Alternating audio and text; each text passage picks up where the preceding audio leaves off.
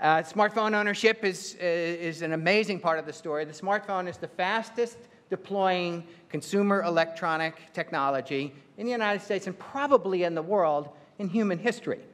And one of the big stories about technology adoption is that the arc of adoption has collapsed in the internet age as more and more people adopt more and more stuff more quickly than ever before. The story about broadband adoption is slower than the story about smartphone adoption, but it's still an amazing part of the story. Now more than 2/3 of American adults have smartphones, 90% of those in highest income families have it, and about 80% of teenagers have smartphones as well.